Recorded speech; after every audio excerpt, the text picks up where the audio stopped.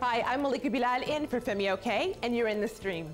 Today, is there room for dissent in Singapore? We look at why government actions against bloggers have some questioning the definition of free speech.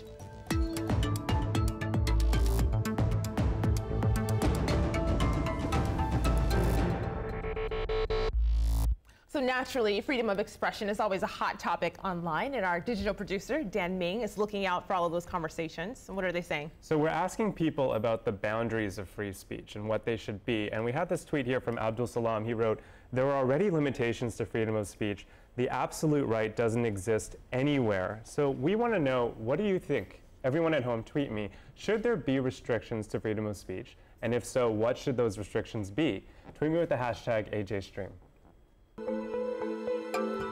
I'm Harsh Gupta. I'm a public policy columnist based in Singapore writing about India, and I am in the stream.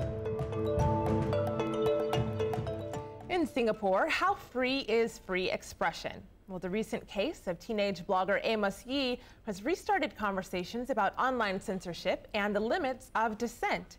In March, 16-year-old Amos posted an offensive image and video criticizing the legacy of late Prime Minister Lee Kuan Yew.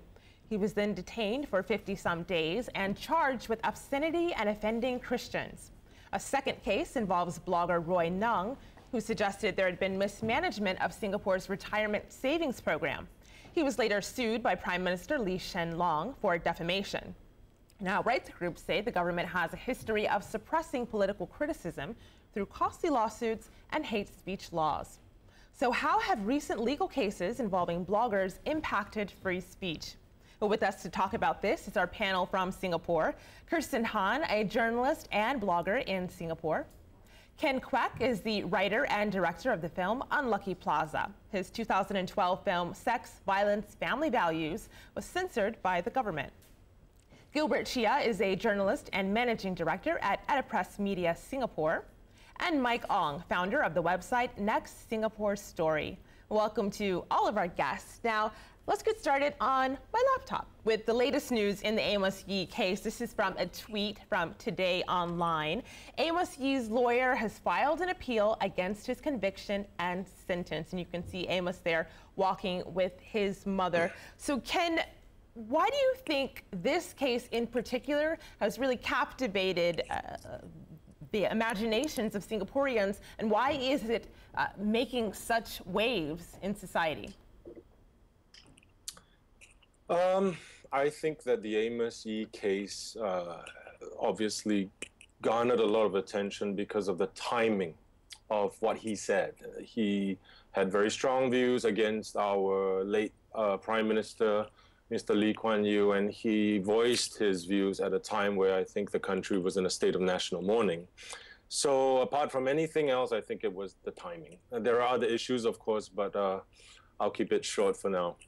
Well, because Ken kept it short, I want to give our viewers a sense of what kinds of videos Amos Yee made and the one in particular that caused the offense. Take a look. Lee Kuan Yew was a horrible person because everyone is scared.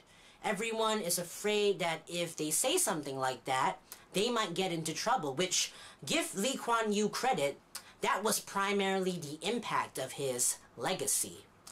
But I'm not afraid. So if Lee Hsien Loong wishes to sue me, I will oblige to. So he went on to compare the former prime minister to Jesus and criticize Christianity, which is what he was later convicted for. So Ken, what reaction have people had to seeing that video, which was posted on YouTube? Well, obviously there were many different kinds of reactions from what I gathered from reading in the news and from chatting with people around me. Some were offended, some who were loyal or very supportive of Mr. Lee's legacy were incredibly offended. Others thought, hey, you know, he's a 16-year-old boy, he's mouthing off, but he doesn't deserve to be sued and certainly didn't deserve to be incarcerated for 50 over days, I think it was. So, I mean, a variety of reactions on both ends of the spectrum. My own reaction was simply that it was a group of 30-odd ordinary citizens that picked up the phone, called the police, and said, this guy has offended me, and therefore this guy should be sent to court, charged for something, and punished for his views. Right.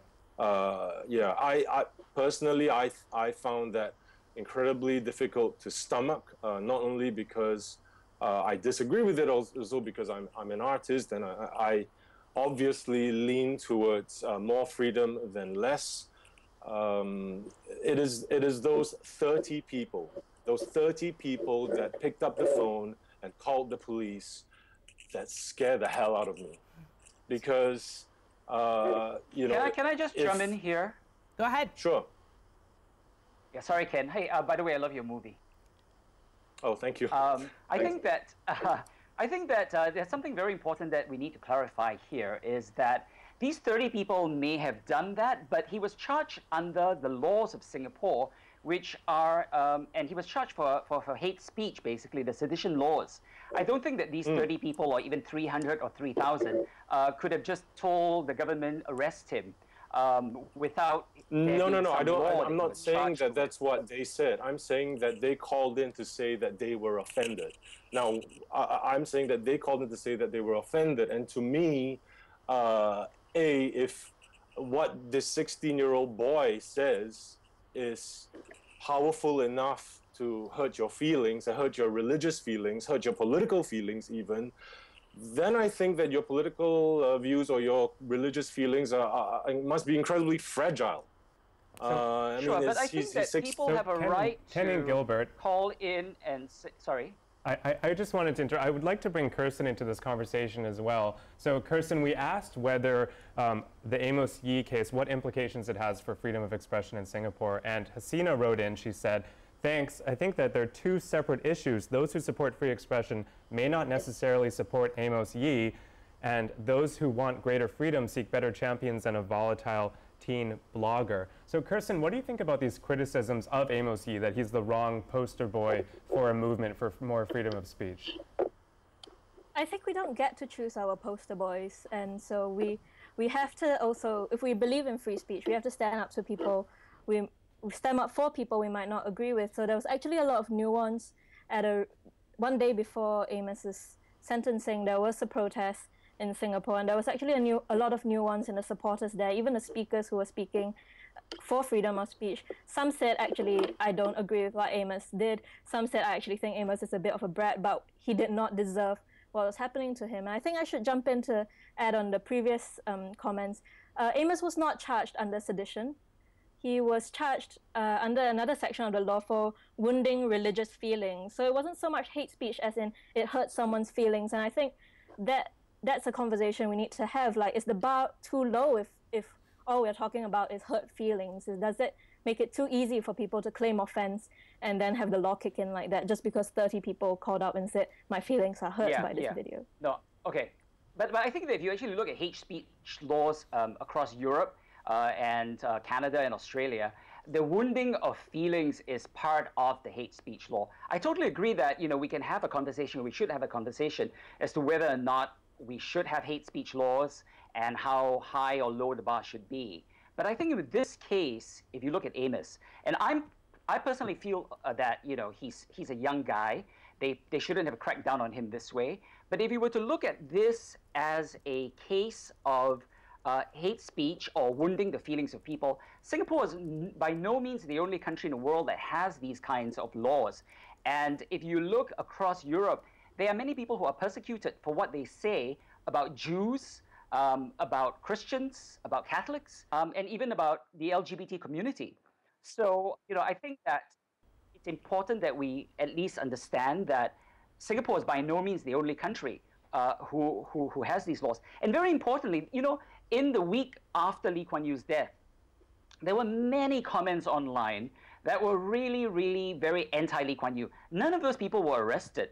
I think that, you know, if Amos had not talked about Christianity, they really couldn't have done anything about it because there's no law to charge Gilbert, then, I mean, that's still an interesting point that you raised that Kirsten brought up in talking about, is the bar too low? So, Mike, I want to bring you in here on your answer to Kirsten's question and whether or not, if it's too low or if it's not, does Singapore need these laws to help ensure racial, religious harmony in such a multicultural society? Let me just comment for what you just mentioned of the reaction that is shown in the public. I myself went out to the public during the day when we were having the condolences where, you know, our Prime Minister just passed away. And as I was writing some of the notes in the wall and some of the things that I gave as a tribute, I have heard a lot of conversation both by the adults and the young people. And they were very, very unhappy, disgusted, angry. And in fact, I have to do a role trying to mellow down the reaction. Now, as far as the situation in Singapore is concerned, we need to always remember not to compromise with meritocracy and multiracialism. And I think we need to have clear line between openness, and at the same time, we must also have boundaries. Well, Mike, you mentioned the Lee Kuan Yew tribute wall, so I pulled it up here on my laptop. This is the wall where people wrote their remembrances. There's one in particular that I'm scrolling to here. This is from Valerie, and she says, Singapore would not be what it was if it were not for the former Prime Minister. And you can see lots of other remembrances like that there. Dan, what's the community saying? So we have people weighing in. Could I just jump in about a previous comment? Go ahead, Kirsten. So I don't think we should kid ourselves that Singapore is a multiracial, harmonious society. I don't think we should kid ourselves that we have hate speech laws. I don't think Singapore has actually had a conversation about hate speech laws because we've had the most horrendous hate speech against LGBT people. We've had really offensive things said about ethnic minorities and religious minorities in Singapore, and nothing has happened to them.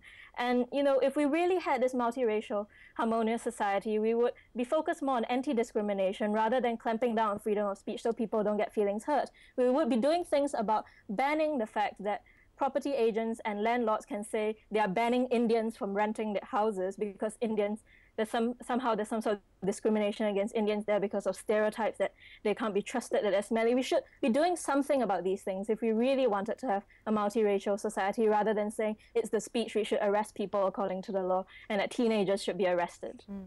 So just to transition here, can we also ask people about the case of Roy Nung, who was a blogger that was sued by Prime Minister Lee for comments that he made on his blog about the Prime Minister? And Sean sent us this video comment talking about the effect of self-censorship. Take a listen to this. On the issue of self-censorship, I find myself self-censoring on two occasions, and the first would be when I feel like my opinion has nothing to add to the discussion or the debate or the zeitgeist. Well, the second occasion, I'm quite sorry to add, is when my views don't align with the state's position, and that's purely out of fear of a sort of state reprisal or government action taken against me. And I think that's quite sad, because I'd like to say what I like to say freely, and I think people should be able to hear and discuss my opinions. So, Ken, what do you think about this? Do you think that a prime minister suing a blogger could lead to people self-censoring with their comments online? Well, if you listen to what Sean says, then I guess the answer is yes. But I must also add that at the end of the day, what you want to say is up to you. You know, your views are your responsibility. So if you believe in something, I think you should say it. But that's my view. I think you should say it. Of course, in Singapore, there is, I've always felt that there is still a residual climate of fear when it comes to discussing politics, when it comes to discussing sensitive issues like race and religion. But I do think that a lot of emphasis has been placed on what the state does to individuals through defamation laws, through implementing any number of other laws. Whether it's sedition, whether it's penal code laws. protecting people's feelings, as Kirsten mentioned. But in the end, it's about the individual.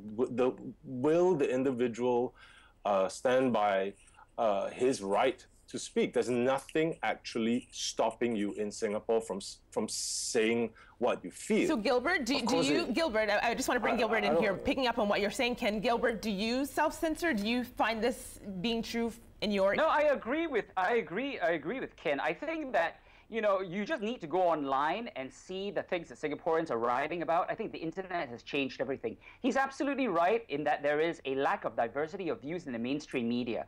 But online, it's crazy. I've seen things online that, you know, have raised my eyebrows. I lived 20 years in the US, so I'm no stranger to the whole thing about free speech and all of that. You know, I'm a big advocate of that. And I think online in Singapore, Singaporeans aren't really afraid. I think the line you don't cross, basically, there are two lines, and we can debate whether or not these lines should even be there. One line you don't cross is the religion line.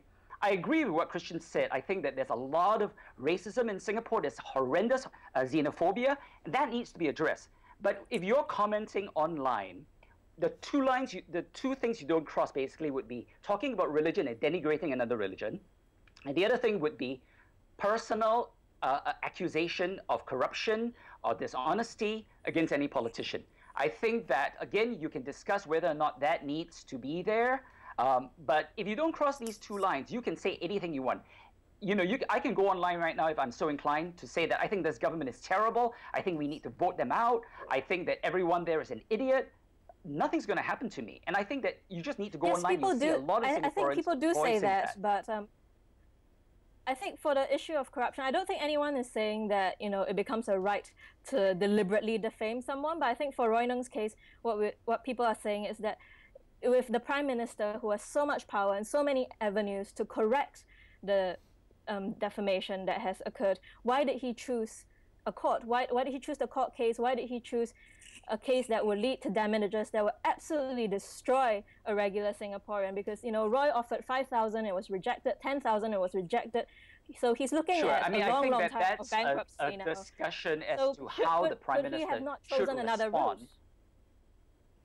Right. I want to bring Mike in here because I saw him nod, Gilbert, when you were speaking.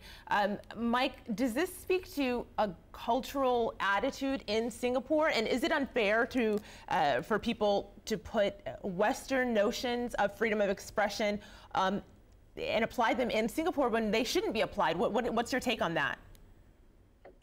Actually, what I feel most is the recent over-assertive, over-aggressive, into-your-face kind of conversation, and that kind of lack of value, lack of control, lack of responsibility of oneself, and also the attitude and the tone when you say it. Because if you say something and you hurt someone, and immediately animosity is just created, and you are causing the immediate divides.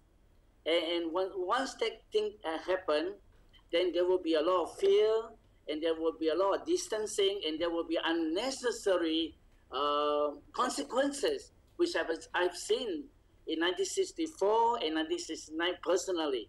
So, Mike, you're saying it's about tone. So if Amos Lee and Roy Nung had a different tone when they criticized the Prime Minister, former and current, then we would have had a different outcome? And not only the tone, because the tone is part of your languaging, your body language, but also get your facts right. Make sure you get your facts right. And I have also, to jump in here and say that I have to jump in here, if you don't mind, and say that I completely agree with the latter point of getting the facts right. What I disagree is on prescribing one's tone. I mean, who are you to decide what tone we are meant to adopt? I mean, this is a country of 5 million people. You want everyone to adopt the same tone.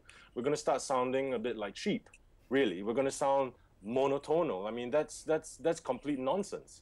And I think this feeds into... Go on. Yeah, when I talk about tone, I'm not talking about trying to copy everyone the way you speak. I'm talking about social norm. I'm talking about social value. Yeah, but who defines social norms? Who defines social values? No, who defines your social norms? Who defines your social values? But government. you see, there are certain things when we know you can't just use abusive language.